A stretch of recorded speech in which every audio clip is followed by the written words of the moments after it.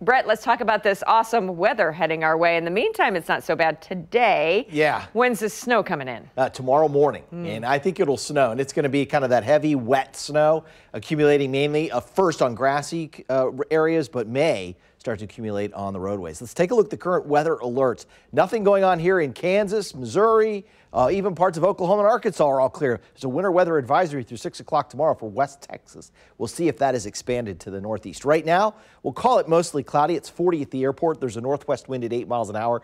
It feels like it's 34. Certainly cold enough for snow with this high pressure system in control. The storm system we're tracking, though, is well off to the southwest. A little bit of precipitation showing up around Garnett to Shell Rock, some light rain showers. It's likely evaporating before it gets down to the surface, but I can't rule out a sprinkle for Nevada.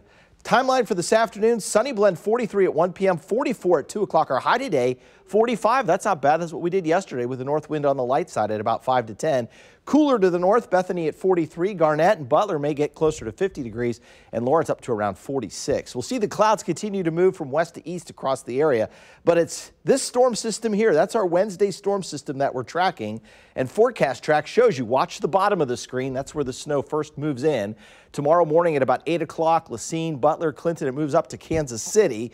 Sits here for a few hours. It looks like the heaviest snow is just off to our southeast. Again, this will be a heavy snow with big fat snowflakes coming down at times, with the temperature sitting at about 35 degrees. Here's the cold front. Watch the temperatures crash behind that cold front, down to 19 by 10 a.m., down to 7 or 8 by 7 o'clock. This could cause some flash freezing for us, and that means we could have some issues with very icy roadways Thursday morning. Because of the nature of the snow, because the temperatures are sitting around 35, sort of a wide range on the amounts, a dusting to 3 inches of snowfall possible from, say, St. Joe all the way down to Butler, but there could be a heavier strip that could extend in isolated areas back into Johnson County on the Kansas side and Jackson County on the Missouri side, out through Lafayette County and Saline County. So up to 4 inches of snowfall possible there. A little wider view of everything, you'll see 4 to 5 inches of snowfall into eastern Illinois. So tonight, cloudy, dry streets. Tomorrow, slushy, snow-covered streets. And then Thursday, watch out for some morning icy spots. That'll certainly be a possibility. But I want to show you this Security Bank 7-day forecast. 45 tomorrow, 35, 90% chance of snow.